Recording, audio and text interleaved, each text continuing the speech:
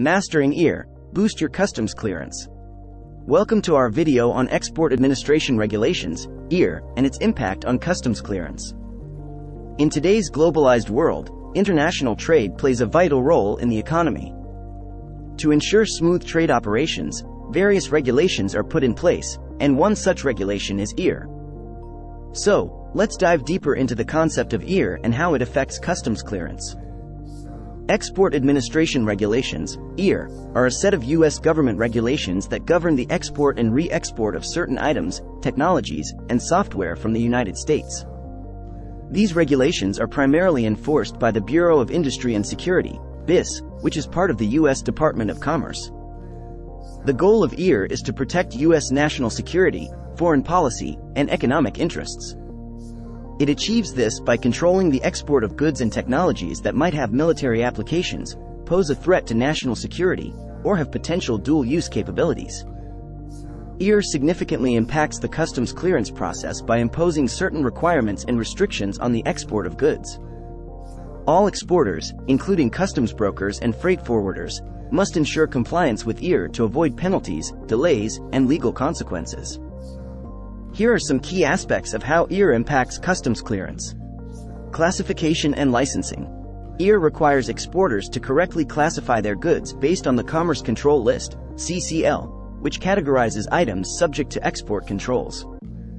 If an item requires an export license, exporters must obtain it from the BIS before exporting. Failure to obtain a license when required can lead to shipment delays, penalties, and even export bans.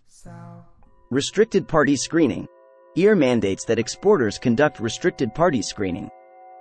This involves checking whether the entities involved in the transaction, such as the buyer, end user, or intermediary, are listed on any restricted or denied party lists.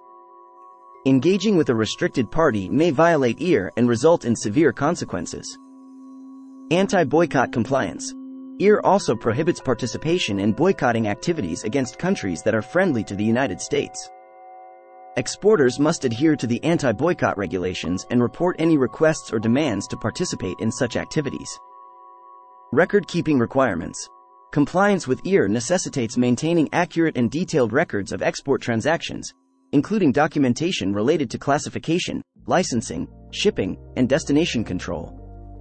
These records must be readily available for inspection by the authorities. Penalties and enforcement. Non-compliance with EAR can lead to significant penalties, including fines, seizure of goods, loss of export privileges, and even criminal charges. Customs authorities work closely with the BIS to ensure compliance and enforce EAR provisions. Export Administration Regulations, EAR, play a critical role in governing the export of goods and technologies from the United States. Customs brokers, freight forwarders, and exporters must understand and comply with EAR to avoid delays, penalties, and legal consequences in the customs clearance process. Compliance with EAR involves correct classification and licensing of items, restricted parties screening, anti-boycott compliance, record-keeping, and adherence to other regulatory requirements. Failure to comply can have far-reaching impacts on trade operations. Thank you for watching our video on how export administration regulations impact customs clearance. Stay tuned for our upcoming videos, where we'll explore more topics related to customs brokerage and international trade. Disclaimer notification below.